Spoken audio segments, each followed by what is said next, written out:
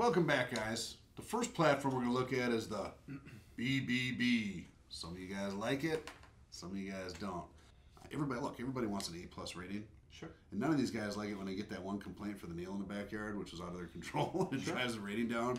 And some guys watching this think the BBB is kind of a crock, which it could be. But how do we use it to the positive benefit to maybe get more leads and increase our sales? So what we do is we have a couple of things in the company that I teach my guys. So everybody who has Gmail, we ask them to review us on the Google Direct. Everybody with every other email, like if you have Comcast.net, Yahoo, whatever, we're gonna send you to BBB. The reason why, because if you have Yahoo email and I give you and I ask you to review me on Google, you're probably not gonna do it because Google gonna ask you to join Google first.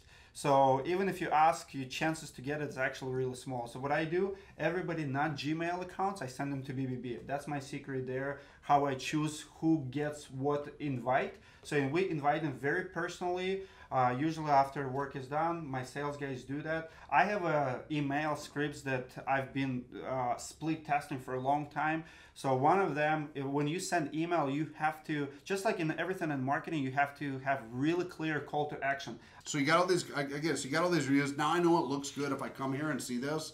But is there something else we can do at the BBB to monetize? So you can reviews? pay BBB direct, and I know, I have testimonials from a lot of guys, from Texas. So above and beyond your annual, $500?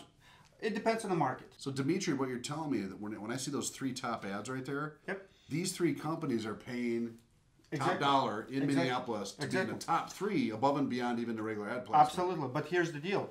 As a smart consumer, you're gonna come there, you're gonna look at their reviews. So Xella, $50 million company, they have 114 positive reviews, they have 4 negative reviews, and so on. Now, you know, they have complaints. And a company that size is bound to have a few complaints. Yep. But then if you see 3 companies there, now you look at the Storm Group and we have 36 positive, no complaints. So now, it's all start coming together, right? So right. There's a few more things about BBB here. But so it's funny because a consumer going on there isn't going to know necessarily that Sella's paying to be in that top 3. So they're going to probably gravitate a lot of times to those top 3 positions.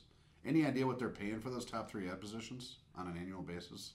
$5,000-6,000 a year. Depends. $5,000-6,000 a year. Depends on the market. Yep. Okay. But another cool thing is you can plug in your Facebook. You can, you can do your, for example, your Twitter. So in here it goes tweets by Storm Group. You can see comment from a customer in Coon Rapids. Wow, is that a new feature? They used to have that in BBB several years ago. Yep. So that's why you have a Twitter, you have a Facebook now. Almost on all platforms you. So have the customer can jump right to your tweets or jump right to your Facebook from the BBB. And if you keep updating, I like to tweet all my customer online reviews. So if somebody review me on Guild Quality, I'm gonna tweet about it. Now you come to BBB, actually shows in the feed.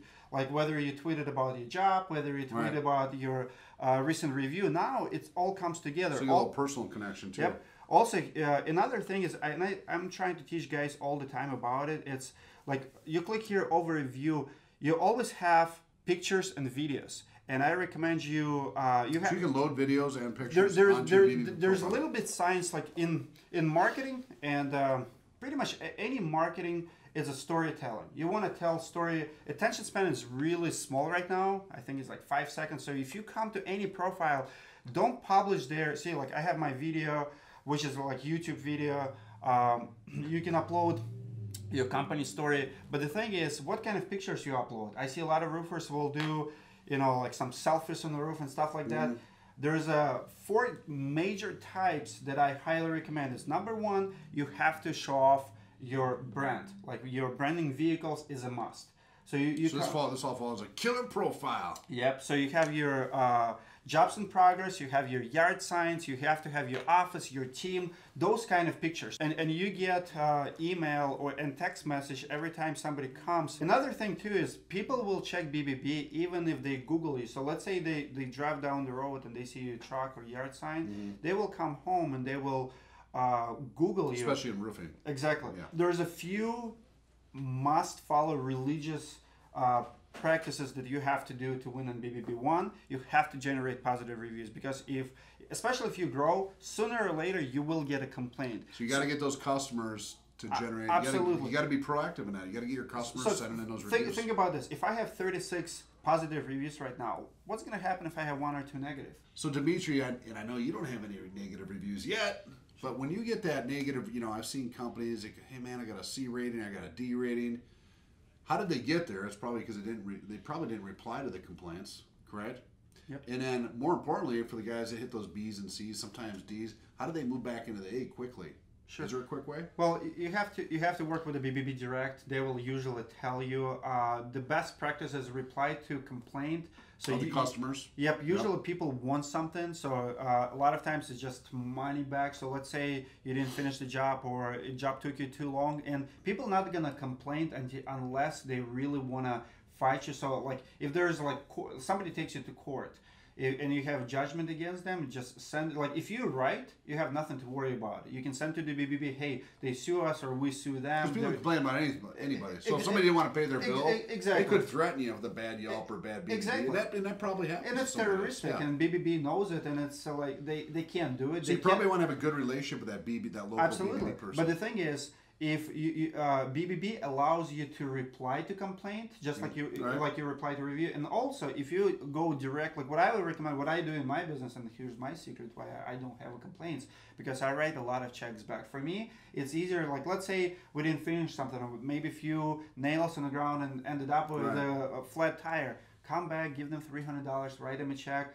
They're gonna be happy. And that's going to avoid complaint later. But if you already got a complaint, say, hey, what do you really want? Ask your client, what do they want? Usually it's going to be a number. And sometimes you'll be surprised. Sometimes I'll go like, what does customer want? Do they want like $5,000?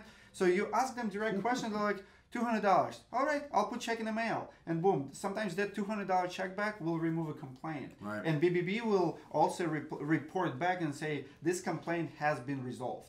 But ignoring it will never help. So you have to deal with it. Down. Man, Dmitry, that's a lot of great info. I was on BBB for 15 years now. There's been some changes. Absolutely. So a couple things I learned right now is that, look, we want to get our customers sending as many positive reviews as possible. Of course. We want to get those, and this is new, but you get those nice pictures loaded. Videos. We want to get some videos in there, some video content. I didn't even know that existed in the platform. Sure. And most importantly for the guys, the guys that want to monetize this, there are some upgraded features that can get them to the top of the BBB search engines. I didn't even know that either. Yep, you can pay them just like you pay any other platform to feature your profile. And you're sitting proof. You're saying you got 22 leads in 1 month from that service, correct? Okay. Absolutely. And what else did I miss? There was one more. So number 4, I would say, I know some of you guys hate Twitter. I would highly recommend create killer Twitter profile. You want to tweet your pictures, your reviews. You want to share a few good things there. Don't be nasty.